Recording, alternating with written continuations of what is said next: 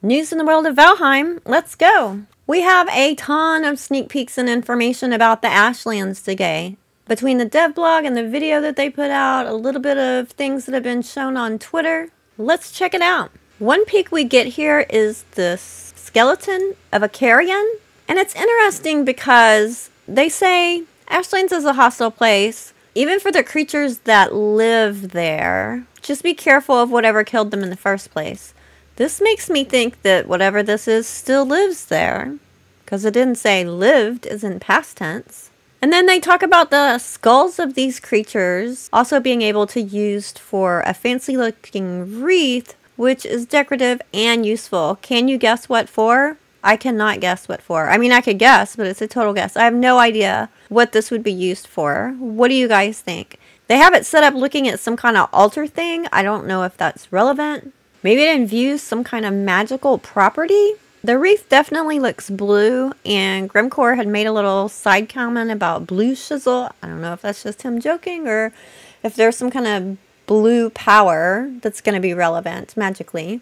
One of the things that they talk a lot about in their walk and talk is weapons, and how there's a lot more weapons that are coming in the ASHLANDS that have come with biomes in the past. It'll have the same basic progression. You go in, you gather resources to make them. The special resources they've talked about in ASHLANDS are flametal and gems. And they give us a little shot here of what the gems look like. There are blood gems, storm gems, and nature gems. And these can be used to customize your weapons and give them different effects. That's really cool. Some of you may remember when they showed the concept art, I was like, is that like a jewel there? Is that what's giving it the effect? So, yay, I guessed right. I know a lot of people are really excited about the dual wielding axes that are coming. And since these are going to be made using flametal, they will be able to have an effect put on them as well. Grimcore and Jonathan both talk about, especially Jonathan, about how he really likes the blood magic with the axes and that it's super strong, powerful. So all of you axe lovers out there should enjoy that. And fortunately, it's going to be the same axe skill level that we have now. There's not like a separate dual wielding axe or magical axe or anything like that. So if you want to use these, maybe start working on your axe skill now. They're talking a lot about the mage role in ASHLANDS now, since that was introduced more in Mistlands and now it's getting upgraded, and that they consider this more of a play style, not like a side grade. And so they're trying to support that play style as well. So like they're showing us the different types of armors for the mage, a ranged, and a tank. And they think that the mage should be supported as a full play style.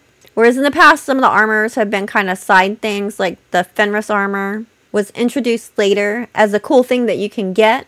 But mage seems to be much more integrated into the progression of the game, if you choose that playstyle. They debated a lot about the different effects of like the ice magic and such in ASHLANDS when it's coming up against fire mobs. Initially, I was thinking fire mob, ice, that's going to be really powerful against them. But that's not necessarily the way it's going to go.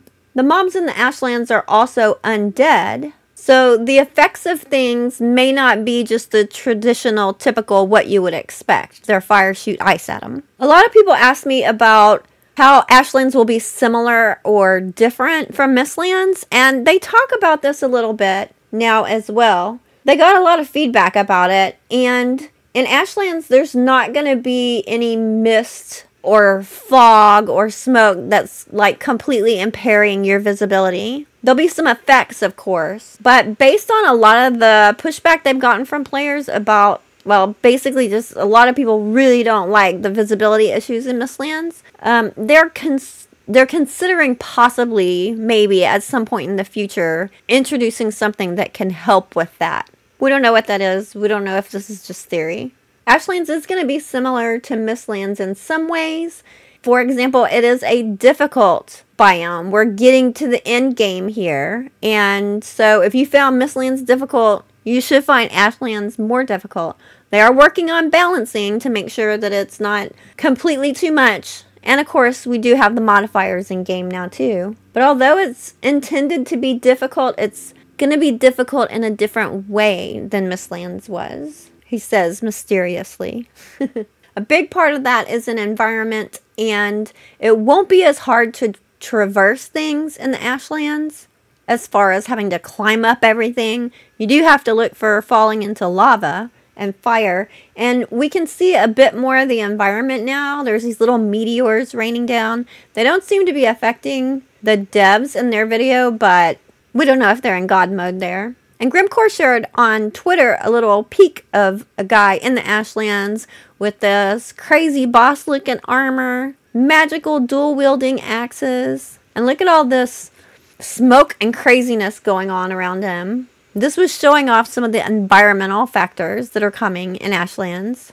It looks intense. It's almost like you can see the heat waves in the air. So as you look toward preparing for Ashlands, things you might want to prep for is increasing magic skills, particularly blood magic skills, looking at your axe level skill. And I have a big question mark about Flametal. You can get Flametal in the game currently, but is that going to count? Or is the Flametal you get after the update going to be different? Seems like they might do that so people don't just go stockpile a bunch of Flametal now. What do you guys think? Leave a like if you think this info was useful, and consider subscribing for more Valheim. Happy gaming!